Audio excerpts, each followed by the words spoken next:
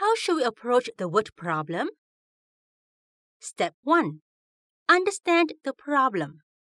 Read the entire word problem thoroughly. Note or look out for keywords as you read. Joshua, William, and Ryan spent a total of $486.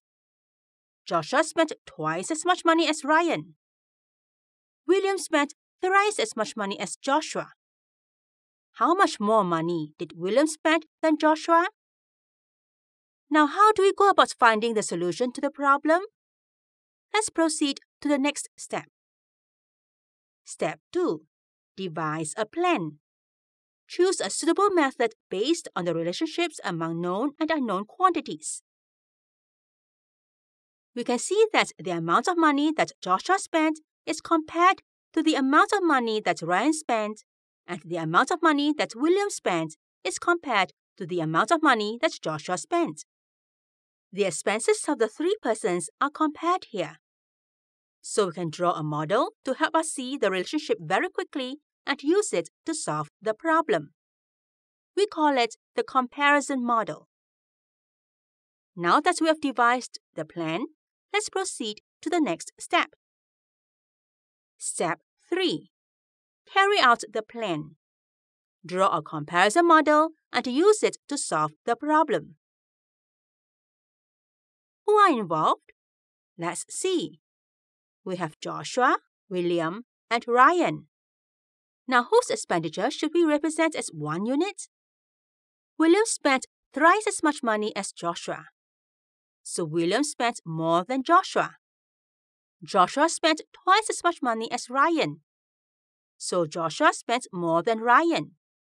Ryan spent the least among the three. So we can represent the amount Ryan spent as 1 unit and build the model from that 1 unit. Here's 1 unit to represent the amount Ryan spent. Let's use R to represent Ryan. As for Joshua, he spent twice as much money as Ryan. Since we represent the amount of money that Ryan spent as 1 unit, so for Joshua, it would be 2 units. Here are 2 units to represent the amount that Joshua spent. We will use J to represent Joshua. Now for William, he spent thrice or 3 times as much money as Joshua. We note that Joshua's expenditure is represented by 2 units. The amount that William spent is 3 times of a set of 2 units. This is the first set, this is the second, and this is the third.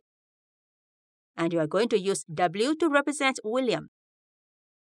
Do we have more information to add to the model? Let's take a look. The 3 of them spent a total of $486.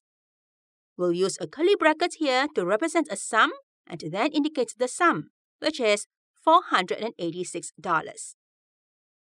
Now, what are we to find? It says, how much more money did William spend than Joshua? That would be this region, a difference of 4 units. In a model, we indicate the quantity we are to find with a question mark. So we're going to place the question mark here. Now let's study the model we have just drawn. Notice that all these units are equal. And how many units are there? 1, 2, and 3, 4, 5, 6, 7, 8, 9. All these are 9 equal units. And they are equal to $486. So we write 9 units are equal to $486. What's 1 unit? 1 unit would be $486 divided by 9. This gives us $54.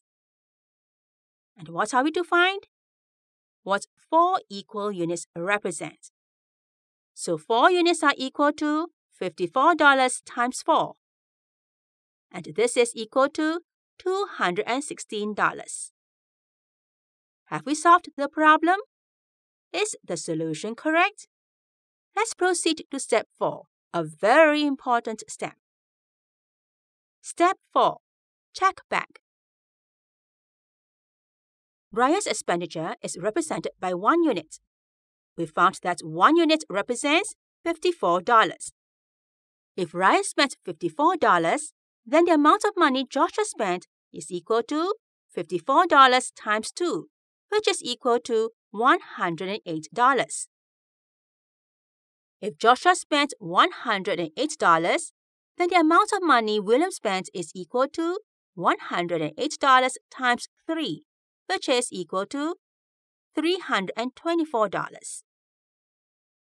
$324 minus $108 is equal to $216. This matches the answer we found earlier. Now let's write the statement.